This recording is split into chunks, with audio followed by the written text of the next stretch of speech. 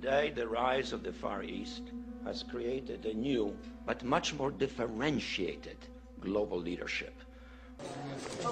Mr. Rockefeller, you will never get your new world order. We're not your slaves. We are not your slaves. The other major change in international affairs is that for the first time in all of human history,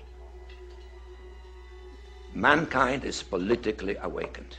That's a total new reality.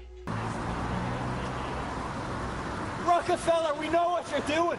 We know what you're doing to the world. Rockefeller, your new world order will never come in. You're running out of time. Scumbag, you've rushed it. You screwed up. You're not going to stop the Irish, Rockefeller, you scumbag. We are the Irish. Total new reality. It has not been so for most of human history until the last 100 years.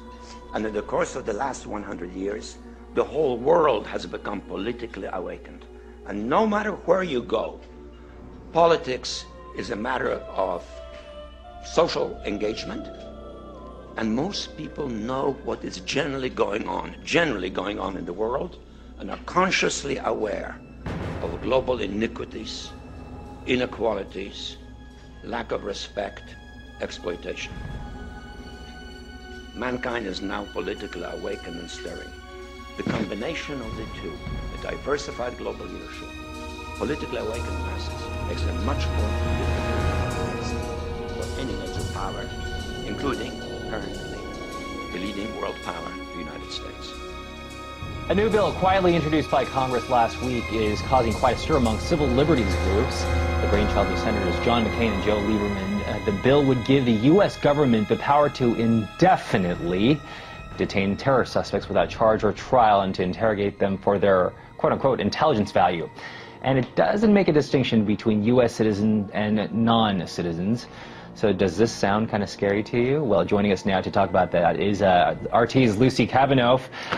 Lucy, hello. So some concerns. I mean, this is kind of a no-duh question, I guess, but there are some concerns, and what are the concerns here? Yeah, well, I mean, people see this as yet another example of overreaction by the government in the name of national security. I mean, the frightening thing about this legislation is that it effectively gives the U.S. military the right to detain American citizens in the name of national security with absolutely no recourse to correct the situation if someone was, for example, detained in error.